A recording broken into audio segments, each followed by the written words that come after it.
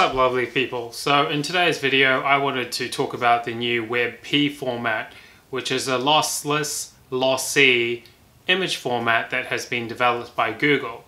So WEBP has made its way into a lot of web pages all throughout the internet, and it is developed to enhance the speed and delivery of images rather than using PNGs or JPEGs, which were traditionally used in a lot of websites. So what I'm going to do is pretty much non-scientific really. I am going to replace PNGs and JPEGs with the next generation WEBP format. And then I'm going to compare a speed test of the before and after results to see if it will actually make a difference. Alrighty guys, let's do this. So I did a Google search and I found compressordi.com, and they were the best site to convert any kind of JPEG or PNG to the WEBP lossy format. So let's go ahead and add some images to be compressed. Unfortunately, the site doesn't let you bulk drag and drop, I don't think. Yeah, it has to be like one by one, so bear with me here. I'm just going to compress each image. Oh, so it's reduced it by 26.84%, which is pretty impressive. So this is pre-WebP formatting. So library.dev. Analyze, yes, library.dev, analyze. Let's see. Okay, so we've got an A grade rating, 96% performance. I think what we should probably look at is the overall load time of 1.3 seconds. 1.3 seconds fully loaded, that's very fast. So to be honest, I'll be surprised if there would be any improvement in performance.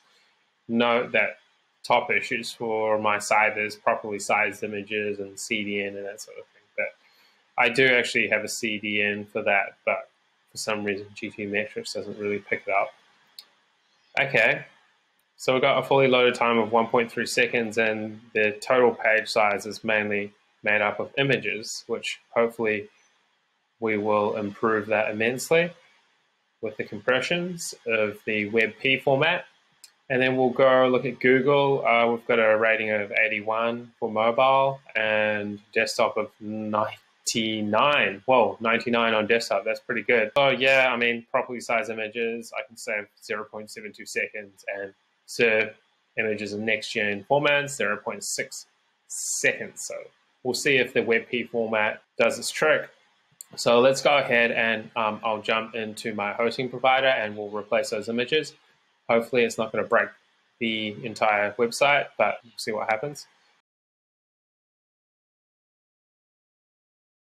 Change the image tags as well. Hopefully this will work.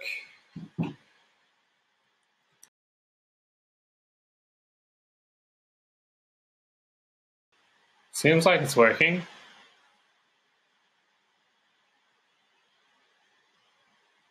Okay, so let's go to GTmetrix and have a look and see if WEBP lossy format is worth the hype.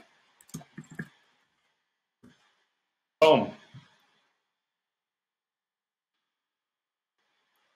And then we will go to page speed by Google and reanalyze. HTTPS site.dev. Analyze. Generating report. Here we go. Ooh. Whoa, I'm surprised. Whoa. Ooh. 99% performance. 1 second. Fully uploaded time. I think that's 0.3 seconds better.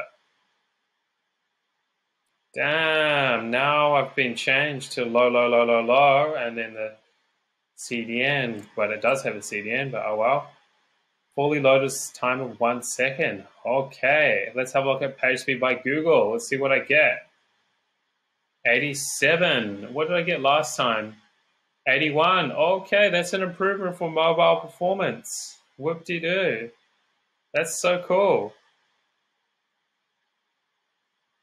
Okay, yeah, that's an improvement. Ooh, 99%, and we have a fully loaded time of 0.7 seconds for desktop. That's very quick. So that's actually really cool. Okay guys, thanks for watching my video. So as you can see, WEBP is definitely the next image generation format for websites and the internet. I would highly recommend it if you are developing a site for yourself, or you're perhaps doing a website for a freelance gig or friends or family. I believe you owe it to the internet for faster performance and faster load times for everyone. Better user experience is where it's at. So I will now officially be using WebP format instead of PNG and a JPEG, and we will get those performance gains, as I said, 0.3 of a second and a 99% rating as well, which is fantastic.